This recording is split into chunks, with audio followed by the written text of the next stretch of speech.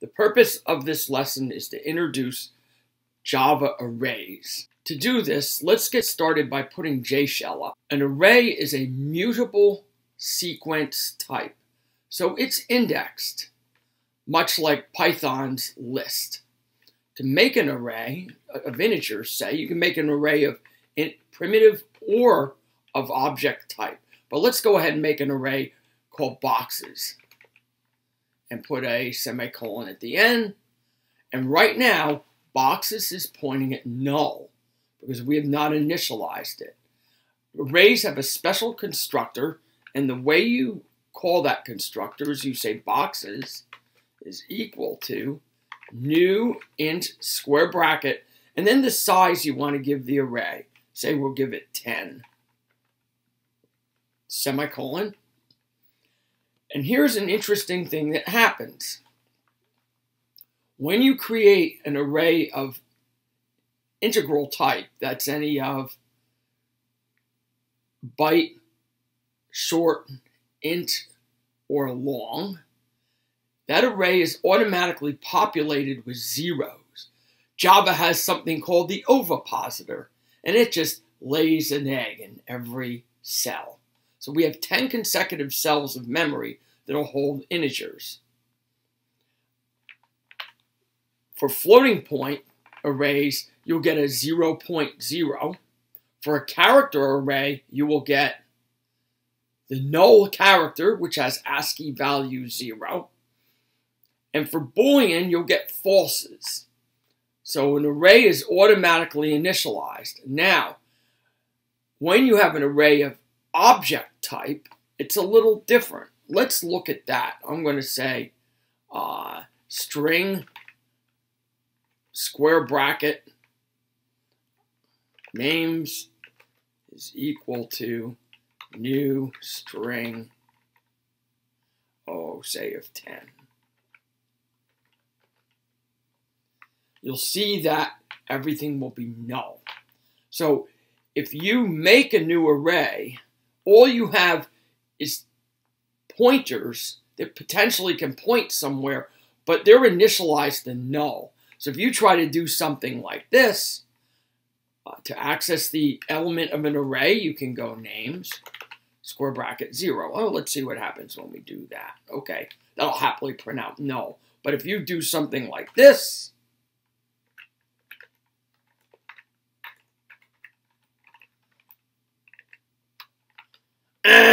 no pointer exception. You're not allowed to call a method on something that points at null. So what you need to do now with an object type is you need to populate that array somehow. So here, I'll populate this array using a for loop. Okay, k is 0, k less than names.length. You will notice that for an array, length is a property. Length is a property, it is not a method. And the other thing to note is that the array's size is fixed. Once you make an array, you cannot change its size. So now I'm going to go k++, and I'll close up here. And now I'm going to say names square bracket k. So names square bracket k is an L value. I can assign to it because it's legit memory. So I'll just go like this, plus k times k times k. Okay, so we'll just make this an array that holds string representations of cubes. And there you go. Now, if I do yuck, when you print out an array, the result looks like crap. It's no good. This is a worthless, there's no good toString method because arrays, in a way, they're really second-class objects. They're kind of primitive. Now, one thing that will come to the rescue is a static service class called arrays. Now, when you want to use that class, you will have to do this import. When you're writing in a program, you'll have to import java.util.Arrays. This, like math, is a static service class. Oops, I used a Python comment. This is a static service class. However, it's automatically imported by JShell. So what you can do is you do the following. You say arrays. You're calling by the class name because everything in arrays is static. Arrays.toString of your array names, and see, it prints out kind of like a Python list. And you can do the same thing. You know, you go back here. Oh, we have boxes. You can do the same thing to boxes. Let's do that.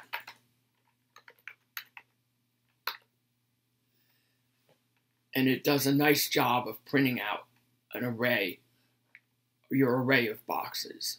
So what happens is inside the toString method, on each object gets called, or if it's a primitive, the object simply prints to the screen, and you get it in a comma-separated list inside of some square brackets. So arrays are a mutable sequence type. You can get at things in an array by the index. So I can go like this is equal to, George Washington. Okay, like so.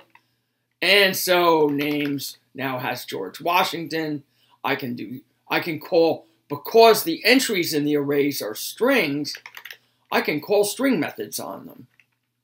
I can go name square bracket 0 dot char at 0, and capital G should come right back at me. So these are JavaScript arrays, or Java arrays. Java arrays are sort of primitive objects. They are of a fixed size. If you make an array of primitive type, a zero-ish or falsy entry will be placed in each little box. You can think of them as being little boxes that are next to each other in memory. Now, let's talk about the underlying ugly realities that are actually inside. The arrays are not storing the objects themselves. The arrays merely store a pointer that tells where to find that object in memory. So what you have is you have an array of boxes, and when you look at a box, there is a reference to where that object actually is. Script arrays. I'll do a separate video on the static service class arrays, and we will talk about some of its methods. And it is, in fact, the preferred way to manipulate arrays because of its high efficiency.